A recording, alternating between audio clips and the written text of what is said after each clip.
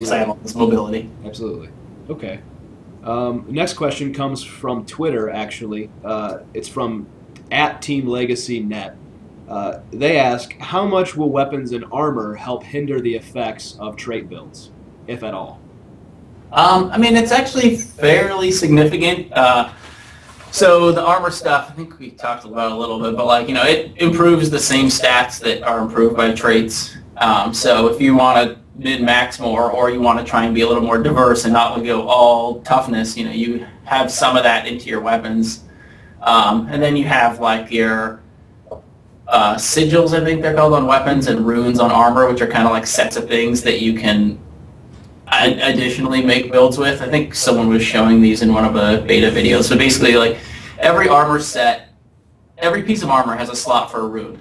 So you basically make set pieces by getting 6 of the same rune and filling one of them into each of your armor pieces. And then the last one, will give you something really cool. Like there's one that makes you revive people 10% faster once you've got all 6 pieces in. Okay. Or, it's stuff like that. So, you kind of make some, you definitely make build decisions based on those as well.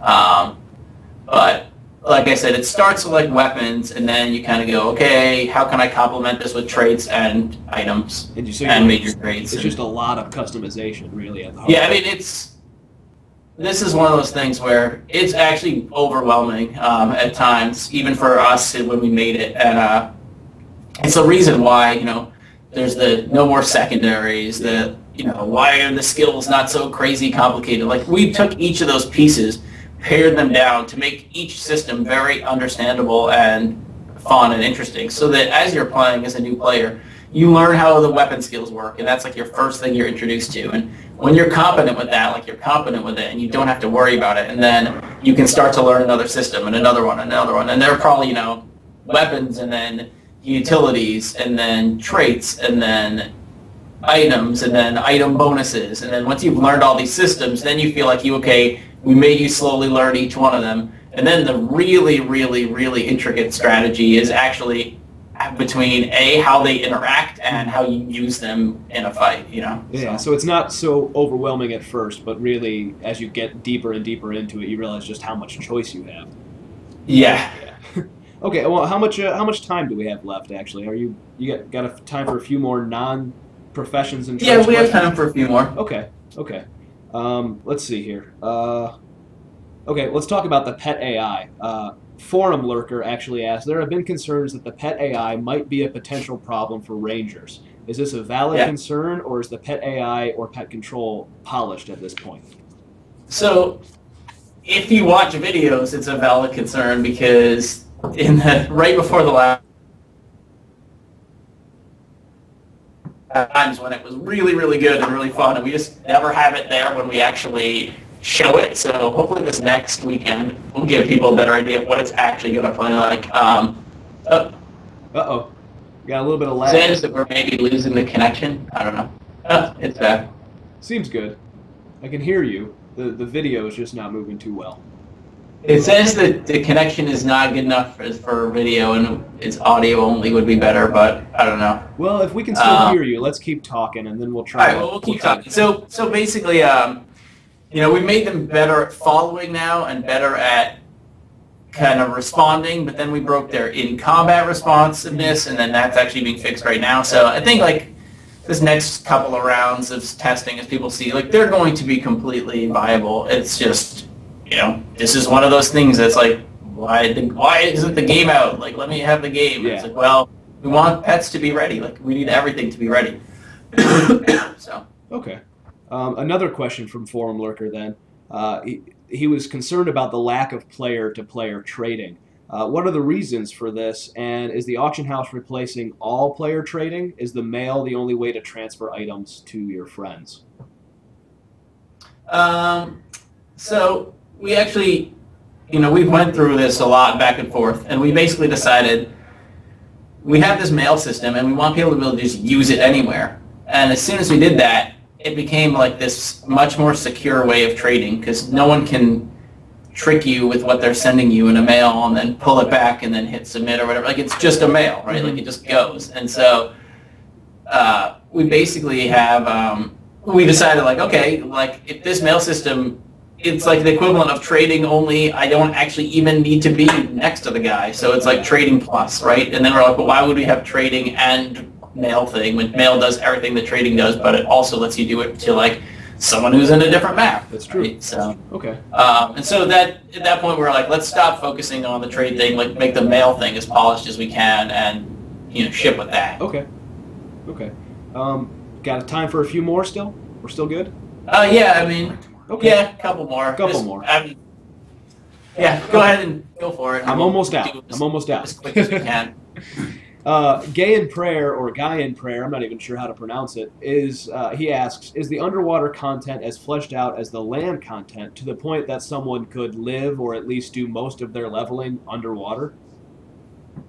I'm not sure if you would want to do most of it, just because it's it's nice to experience different stuff, but someone could do most of their leveling by rescuing watermelons from rabbits if they want to. Yeah. It's just that if you really love it, you'll be able to spend tons of time down there. It's as fleshed out as any other content. It's just more like a quarter of the space, right? So it's just about volume at that point. Good luck trying to level only through water, basically. It would take a long time. No, I mean, I think you totally can. It's just whether or not you want to experience to me, like, I just see something happening on the land. This is a whole event system thing. I don't want to you're not just going to stay underwater. Like, you're going to go see what that interesting thing is, rather than just stay there. Like, I don't begrudge anyone who wants to stay there the whole time. I'm sure if they're having fun, they can keep having fun. But like, I just feel like,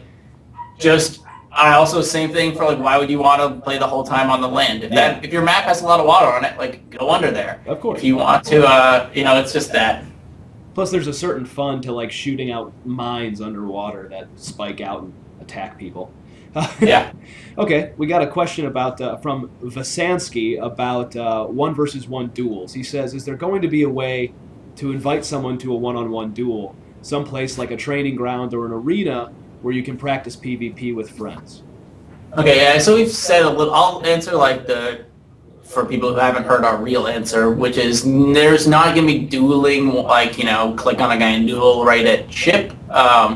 We'd like to be able to have it at some point, but one thing you can do, and this is kind of what we do, is because our servers are, just these like constantly running hot join servers, like there's a server with no one on it. It's like, hey, let's go to that one. It's empty. We just go there. We don't kick off like the game starting, and we just go to pick some place to go, and we kind of fight. And it's actually in a more, like this is a PvP server, so like a more real environment, right? Where it's like this map has been laid out and it's got cover and got all the things that make it have good places to have these duels anyway. So we do a lot of our like test dueling by doing that. Because you don't really need a system to do it then.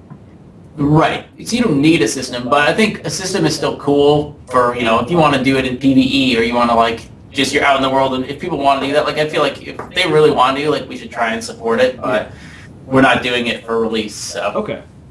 Well, one last question, and it's kind of a loaded one. It's from Facebook. A guy named Aiden Puccio asked, why on earth is the collector's edition $150? I mean, I can show you why.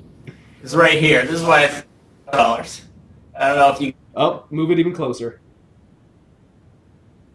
Oh, no! Of course we lose the connection right then, don't we? No! Okay. Everybody, hang tight. We're going to call John right back, okay?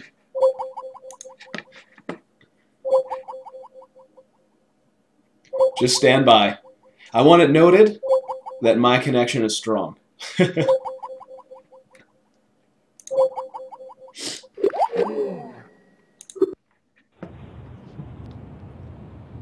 All right, he's back. All right, here you go. Back. Hold on. There you we guys go. have video? Look at that. The video's there. That's our so sign. This is the thing. The collector's edition is not about, making people pay more. It's about, rewarding people for being fans and things that they are actually excited about, So Like, here, let me just show you if I move the camera. Oh no, that might break the internet again. This is how detailed this thing is. It's huge. Like, I don't know, does anyone have a reference scale? This is an iPhone. And this is Ritlock. Right? Like, he's huge. And he's made of solid gold. That collector's edition isn't about making more money. It's about rewarding people that want to have, like, this cool stuff that like, here's, like, the detail on his armor. I mean, it's just staggering. That's crazy. And, like, this awesome sword, right? With the dragon mouth. Like, it's just cool. And, so to me, like, that's what the collector's edition is about. It's not about making extra money on some expensive selling thing. It's about people getting something cool because they are fans and they want to have it. Absolutely. We're just charging them for the cool thing we're giving them, not for just to charge them extra. It's not even for the books or the music or anything else. It's for that awesome statue, really. Right, and yes, he does have a fiery dragon sword. I saw that on the OMG fiery dragon sword. Yeah. And somebody wants them to attack Emil too because they saw him that briefly there. Yeah. Run away, run away.